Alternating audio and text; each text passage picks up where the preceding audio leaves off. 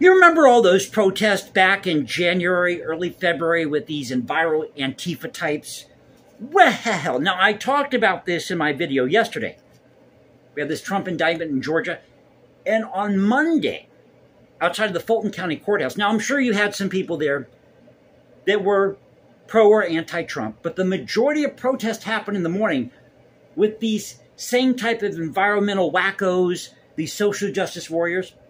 And I'm surprised that the mainstream media hasn't really talked about this. This is an angle that nobody caught yesterday or on Monday. But I saw this clip from 11 Alive or Live 11. So I wanted to talk about this. Figured, well, let me look into this, see what's going on. And as it turns out, ladies and gentlemen, now on that same weekend that they had those protests in Atlanta in January or early February, they had protests up in Boston, Boston Commons, and one of the protesters was well, they referred to them as their daughter, but the son of this congresswoman from Boston. These people are on the march. Just to show you how they operate. By the way, I'm enjoying my cheaper than dirt Family Dollar coffee. I think I paid $6.95 for a 2-pound tub. Welcome back to the channel, Culture Confederacy here, Wednesday night. So happy Wednesday, everybody. Take a sip of my coffee. Better than Starbucks, dare I say. So this is a Reuters. Oh, this is so juicy. I love that word, juicy. In fact, I have an album in my CD collection. It's by Willie Bobo. It's called Juicy. Came out in the 60s. Well, there you go. That's how you spend your Wednesday night. Go to Family Dollar, get some cheap coffee, and listen to Willie Bobo's Juicy. My cultural plug for the night. Now, this article came out August 4th. Reuters says here, Atlanta sued over water pollution regarding Cop City construction. Now, they're being sued by the nonprofit South River Watershed Alliance. They're claiming this $90 million Atlanta Public Safety Center, or Cop City, is illegally polluting streams with sediment. So they're trying to have this lawsuit so they can stop further development of this Cop Center. Pardon me, Cop City. It's Cop Center in Atlanta. Now, they're asking for the court to block any further development, as I mentioned. And the mayor's office has come out and said that they are going to vigorously defend this in court. But there's also an article. Oh, it just gets better and better, folks. It just gets better and better. But there's an article at the AP. This is dated June 21st. And the Atlanta clerk who denied stopping this Cop City petition, because that's why these protesters were at the Fulton County Courthouse. They were trying to protest this Cop City, wanted this referendum so the voters could decide. And I'm all for that. Let the voters decide on this Cop City. But I think there's more to this. What do you think? Well, they've been twice denied before. And under pressure, because they were going to sue this clerk, she approved it.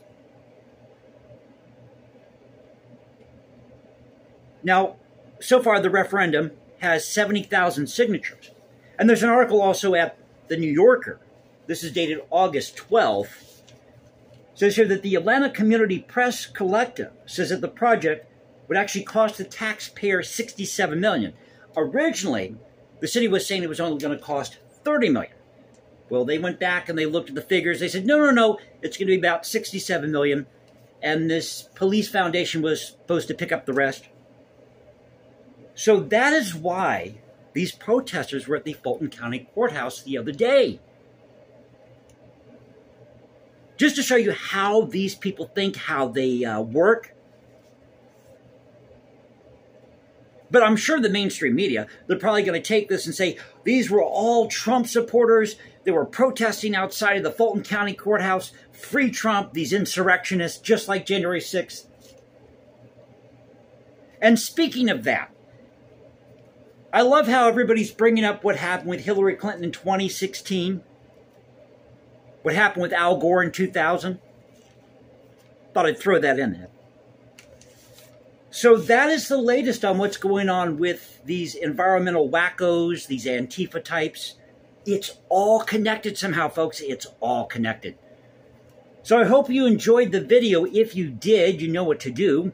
You can also follow me at Instagram, hashtag Jason. By the way, what's going on in Atlanta? At least I think it's the Journal-Constitution, or whatever it is, they have like over 100 articles out there about it. But again, I'm surprised that the mainstream media is not really covering this. It is such a fascinating story. Looking into the psyche of these people. I mean, how pathetic are you that you've got to go and terrorize 2 or 3 blocks of Atlanta, right? So if you enjoyed the video, you know what to do. You can also follow me at Instagram, hashtag Jason Composes, because I write music in my spare time. Or you can find me at the new X, formerly Twitter, Culture Confederacy, at Culture Confed 1 on X, formerly Twitter. This is the Culture Confederacy saying peace out, stay safe, everybody. God bless this thing called the United States. And you know how we do it here. I almost burped there. Whoops. Hey, it's a one-take video tonight. It is what it is. But you can find me at, as I said, Instagram, find me at Twitter, now known as X. But this is the Culture Confederacy saying peace out, stay safe, everybody. God bless this thing called the United States. You know how we do it here. This is where the past crashes with the present. I'll see you next time, and you all have a great Wednesday.